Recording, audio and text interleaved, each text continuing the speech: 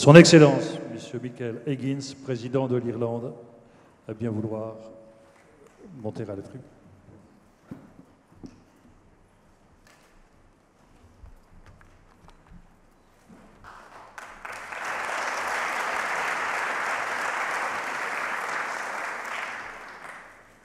Octroin public na Franca, Monsieur le Président, dear friends, I wish to thank President Hulot for his invitation to be here and to address you today on the theme of the power of ideas for climate, making a new beginning.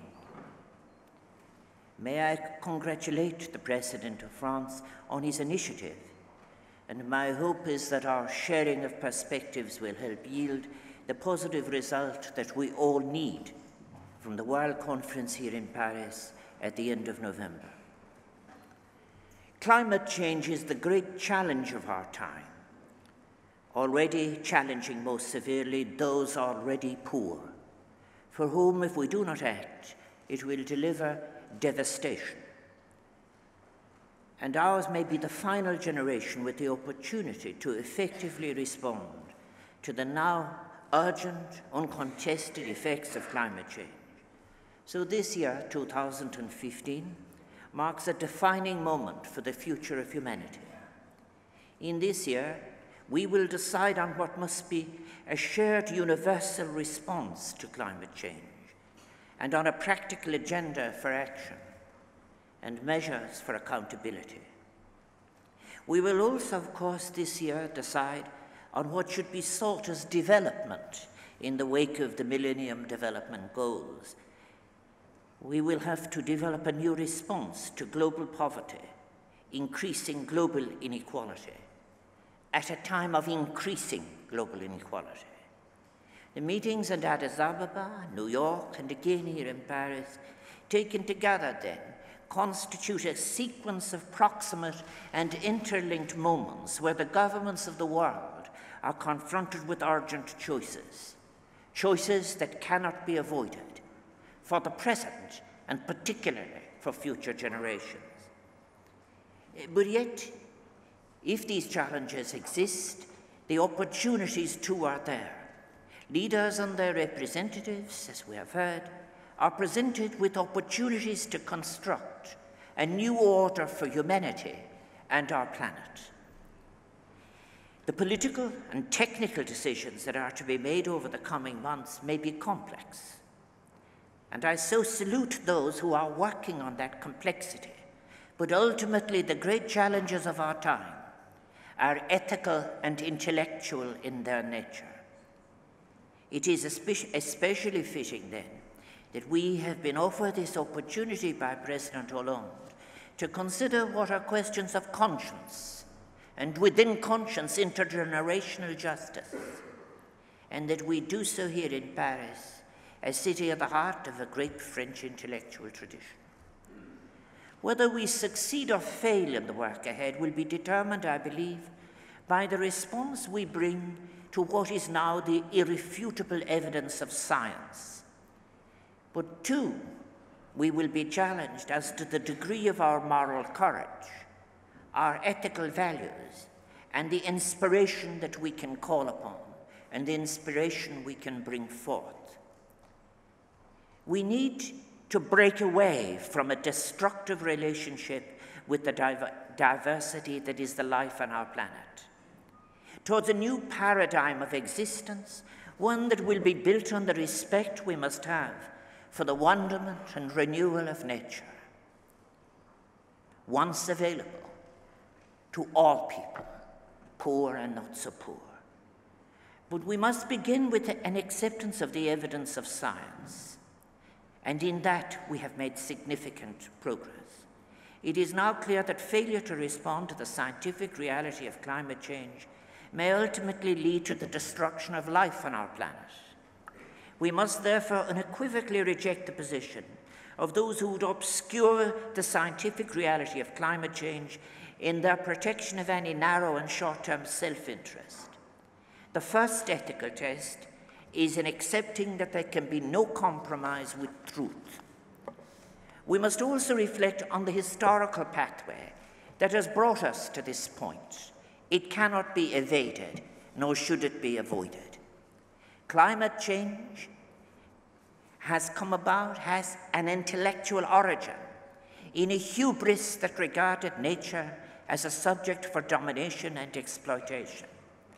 We must acknowledge that the human causes behind climate change have identifiable historical contexts, grounded in forms of development and industrialization that were based on the exploitation of, for example, fossil fuels, with an assumption of infinite growth.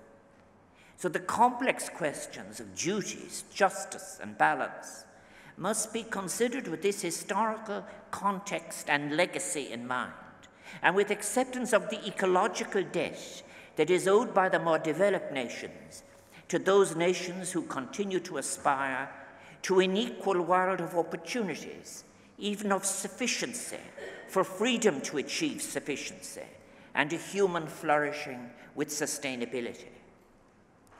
Extreme individualism, manifesting itself as insatiable consumption and accompanied by unconscionable levels of inequality, characterizes much of what is regarded as the developed part of our planet.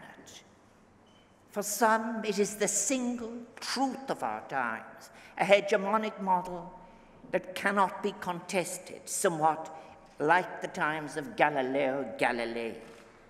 The narrow paradigm of progress now threatens the destruction of the habitat which our fellow humans inhabit, as well as precipitating unsustainable levels of poverty and inequality in our human communities, with all their consequences.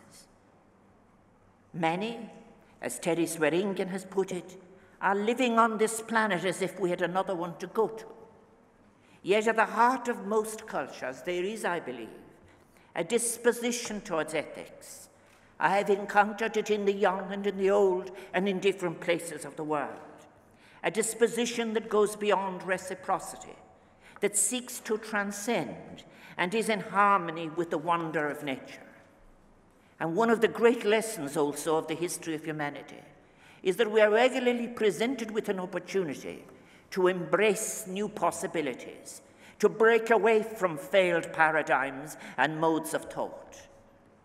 Ideas and the triumph of idealism over self-interest were what inspired us in 1945 to seek a new world that might be based on solidarity and, for example, the universality of human rights.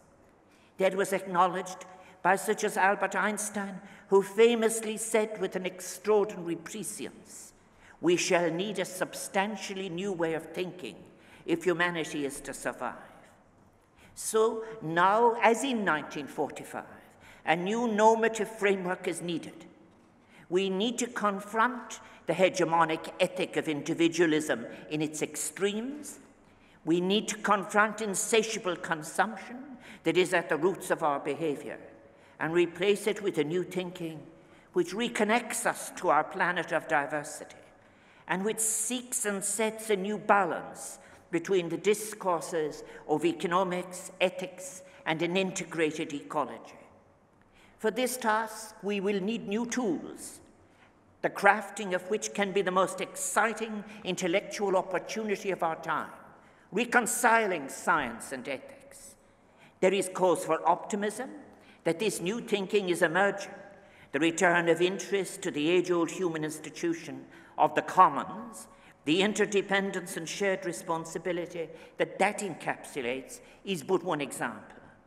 In the spiritual traditions, and I instance contemporary writings such as Laudato Si, the concept of ecology of integration is now prominent.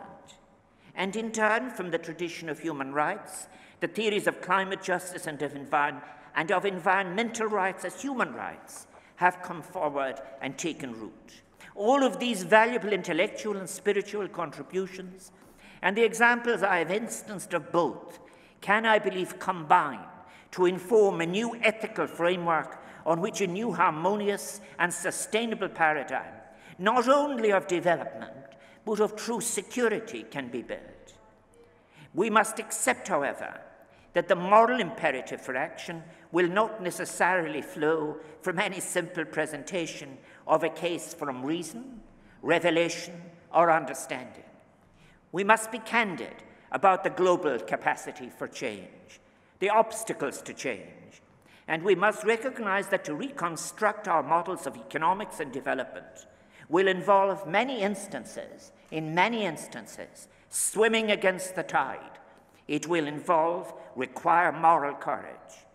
We must be realistic, too, about the current state of our law and politics.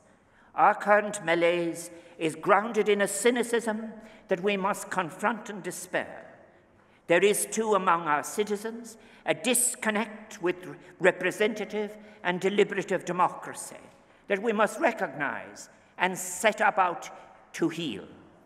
We need inclusive, humane, and non-judgmental engagement with the voices of those most affected by climate change, and we must place them at the center of the proposed solutions. I perceive among the populations of the world, and especially among the young, a search for beauty and a yet retained sense of awe at the harmony of nature. Among the elders of the planet, there is also respect for the potential of the inherited wisdom of the world released in the world to inform institutions and policies in new circumstances. When history records the actions we take or fail to take at this our moment of truth, we will not have the excuse either that we did not understand, that we did not know. We have been gifted in a global communications order with the knowledge and the opportunity to act. Would it not be the greatest of all human achievements, however, if we were to succeed in delivering the benefits of science, the shared wisdom, instinct, and intuition of diverse cultures, and the products of reason and faith, and in delivering all of these through new balanced models of development, ecology, and society?